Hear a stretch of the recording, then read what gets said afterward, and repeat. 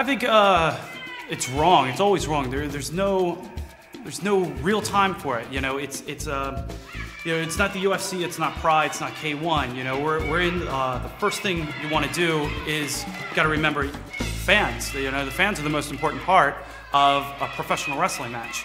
Whether it be, you know, 50 fans or 15,000, you know, the fans are the most important thing. So shooting on an opponent is, you know, nothing, because it's a dance. You're working together. And, you know, I've wrestled hundreds of guys that I don't like personally or professionally, or, you know, or there's politics involved and stuff like that. But never in my mind I've ever thought of, you know, actually double-crossing or shooting on somebody, just for the simple fact that, you know, it's not fair to the fans or the company or even the guy, no matter what he's done.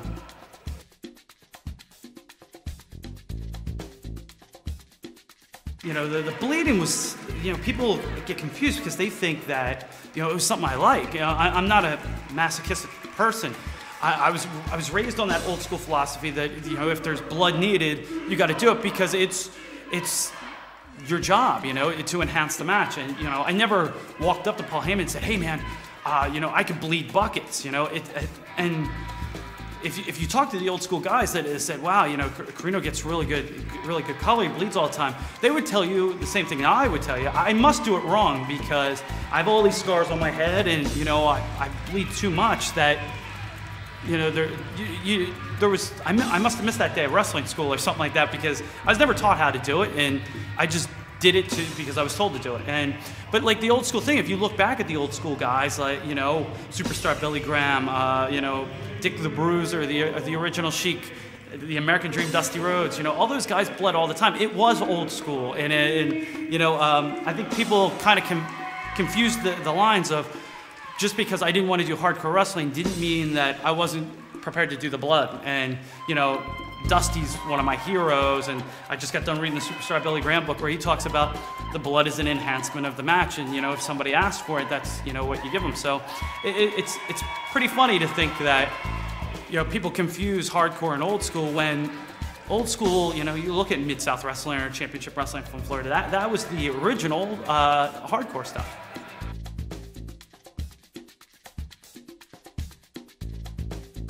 Oh, it was a dream come true. I mean, it's a pun, but, and I tell the story all the time. Dusty Rhodes came to Atlanta. He had just gotten released by WCW, came to Atlanta just to hang out. And I walk into the locker room and I met Dusty. I'm like, oh my God, you know, it's Dusty Rhodes. And Dreamer comes up to me and goes, you're working with the Dream tonight. And I go, oh, so what are we doing? And because I used to call Dreamer Dream. I'm like, hey, Dream, you know. But he goes, no, you're working with the real Dream tonight. And I walked up to him, I said, sir, you know, is there anything, we just knew we had the promo and the elbow, and I said, is there anything I can't touch on? And Bill Alfonso says to Dusty Rhodes, this kid's really good, Daddy, you know? And Dusty goes, if you're as good as they say, we don't need to talk about anything. And I remember that, and we just went out and we had magic and chemistry, and it was just amazing to think that Dusty Rhodes in ECW, like, if you would have thought about it 6 months before, you would have went, no way, Dusty Rhodes would be awful in ECW. And the fans just embraced him. And I went from here to here in one promo, and it was an amazing ride. And, you know, I'll always be grateful to Dusty for it.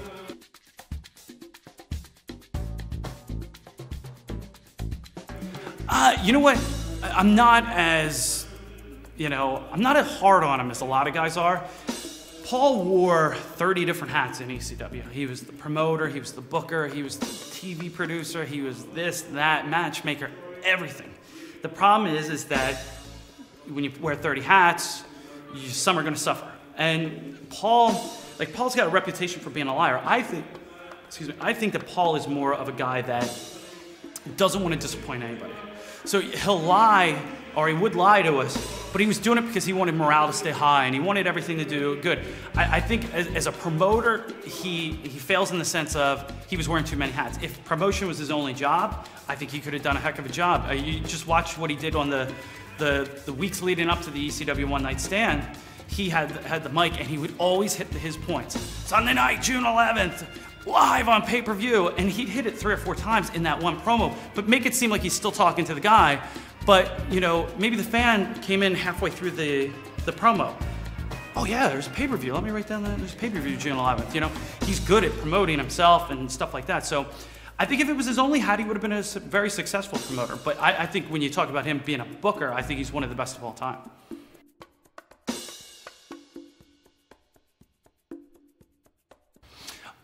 You know what, in the beginning I had a few, but I wasn't making, I still had a full-time job when I started.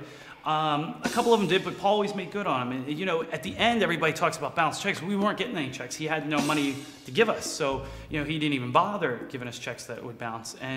But the one thing is that, you know, we went like 14 weeks without getting paid because the company was in such a bad thing. But, you know, the checks that bounce, I think, was more, you know, a thing right before I came in. You know, for the first couple, I think maybe 2 or 3 did, but Paul always made good on them. And, you know, if there was ever like a surcharge from the bank and stuff like that, he always took care of it. So he took care of it right away.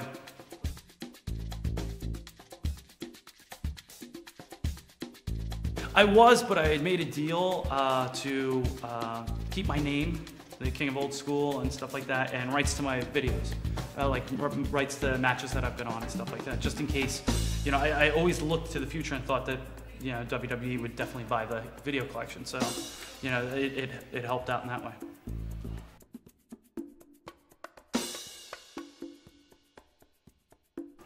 I think it's something that it's unfortunate, and I can't say that it's as bad on the independents as it is somewhere else, because a lot of the indie guys don't have the money to buy drugs. In ECW, you know, I've always heard that like drugs were bad in ECW, but I always hung out with like Jack Victory and C.W. Anderson, Louis Dangerously, and Dreamer and Francine, and that wasn't our scene, you know. So I don't know if there was drugs going on and stuff like that. Nowadays, I think guys are, you know, too scared to do it, and guys on the independents, you know, they don't want to do it because they don't have the money for it, and they're trying to get to the next level. So I would probably say in the 12 years that I've been wrestling, this is the cleanest I've ever seen in the business.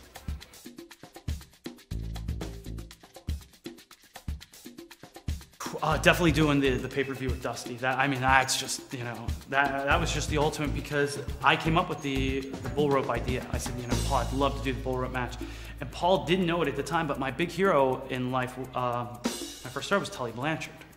And when I got back to the locker room after the match, Paul gave me this big hug and said, that was better than anything that Dusty and Tully ever did. And I remember going into one part of the locker room, there were no way, I had tears in my eyes, because I thought that was like the ultimate compliment.